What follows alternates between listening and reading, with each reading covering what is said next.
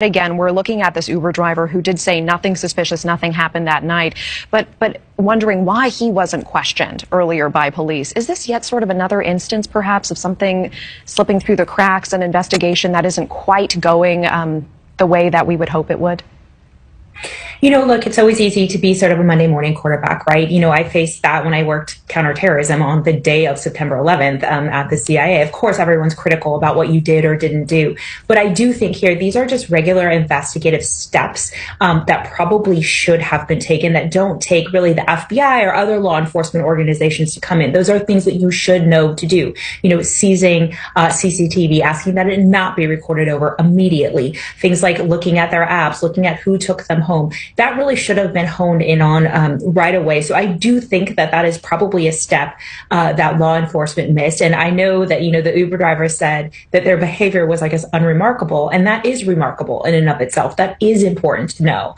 And I really just think, though, I think on the flip side of that, the fact that they still have not released the crime scene after 6 weeks is interesting to me. And in a way, I'm actually glad that they haven't, that they're taking their time to go through that. I know that's frustrating to some people. I have never worked a crime scene that's been held for 6 weeks. That's a really long time. However, just a few days ago, we saw people going in and out with what looked to me like evidence retrieval boxes. And so I think that that's really important that they haven't done that. So they've done some things, I think, really within protocol and other things not within protocol. Interesting. And you mentioned, it is remarkable that there was nothing remarkable that night, that the girls seemed to be behaving normally. In your investigator's mind, what is remarkable about that? What can we infer? So there's a couple things that I would infer for that. First, the girls didn't think that they were in danger. They had had no interaction that evening, wherever they were, whether it was a bar, the food truck, walking around downtown, all the places that we've seen them. They had no reason to believe that their lives were in danger and that they had crossed paths with anyone who made them feel in danger. And so I think that's important, and that potentially, I'm not saying that it will, but potentially it could rule out anyone that they would have come into contact with that night as a potential suspect. So I think that is a critical piece. I think also what this may tell us is that, the suspect either entered in after they were already in the house, or perhaps was laying in wait inside the house. So this was someone that may have been known to them, but not someone that they perhaps came into contact that gave them sort of a feeling of danger that evening. Really appreciate that. Thank you. And we just heard from our reporter, Alex Capriello.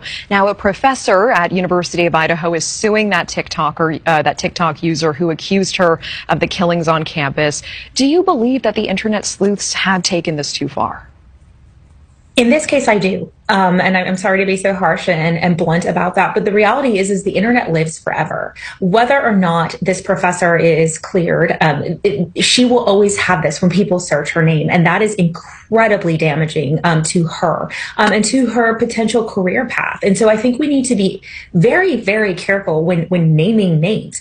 And I think also this takes police focus perhaps off of this investigation. Right now, it looks to me like this is a civil lawsuit, but if they decide to go forward with criminal charges, you are now asking Moscow PD to investigate this as well as the murders of these 4 victims. And so I think really you're tying the hands of law enforcement in doing this, and you are potentially damaging this person's career forever. You may have feelings about who you think the murderer may be, and that's okay.